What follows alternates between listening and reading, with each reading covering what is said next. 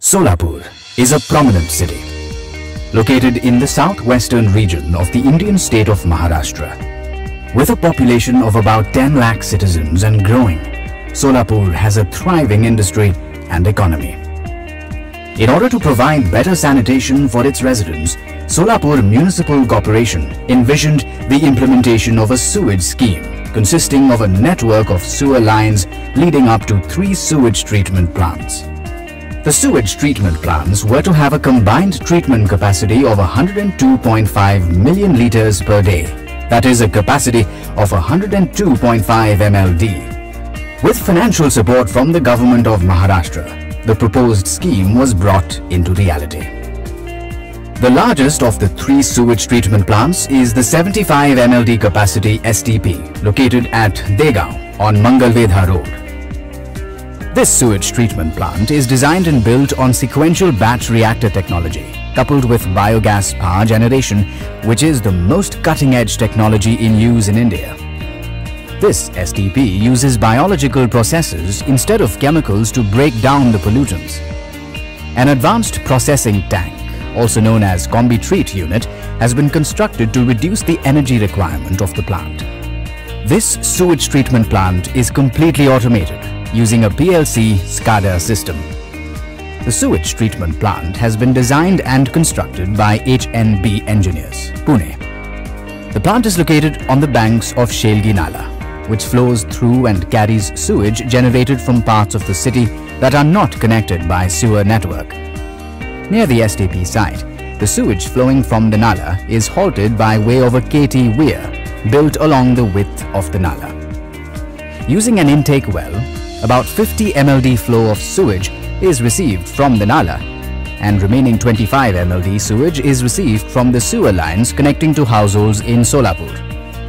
2 pumping stations of 50 and 25 MLD capacities pump a combined volume of 75 million litres of sewage every day to the sewage treatment plant. The raw sewage passes through coarse and medium screens located inside the pumping stations, where the floating, large-sized material is separated.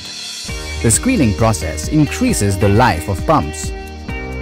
Fine screens are used to remove floating material of size 6 mm or more. Sand and other inert particles with specific gravity of about 2.65 settle in the grit chambers and are taken out using a screw conveyor. The sewage flows from a channel into a uniquely designed tank, also known as Combi Treat Unit.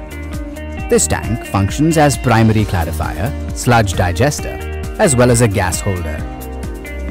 About 50% pollutants such as biochemical oxygen demand and total suspended solids gets settled in the primary clarifier portion of this tank and get collected into the sludge digester portion. This process of settling takes place by gravity and without the use of any power-consuming machinery or chemicals. The settled pollutants are broken down by anaerobic bacteria, which make the pollutants harmless and safe for disposal. A byproduct of the anaerobic reaction is biogas, which flows up through the digester and into the gas holder portion of the Combi Treat Unit. About half of the pollutants settle in the Combi Treat Unit, and the remaining half flows into the SBR basin for secondary treatment. The SBR basins are deep concrete tanks which hold a large amount of aerobic bacteria. Each basin is equipped with an independent grid of diffusers, decanters, and sludge removal pumps. 3 cycles of fill, aerate, settle, and decant are performed in sequence in each of the basins for 24 hours a day, 7 days a week.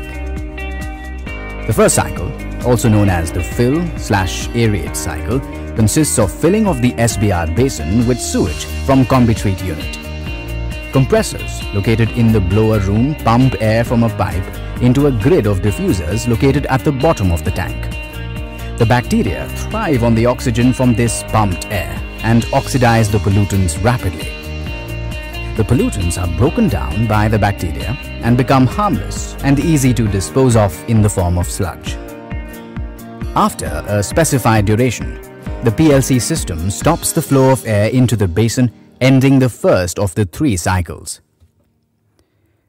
The sludge which was in suspension begins to settle, marking the start of the second cycle.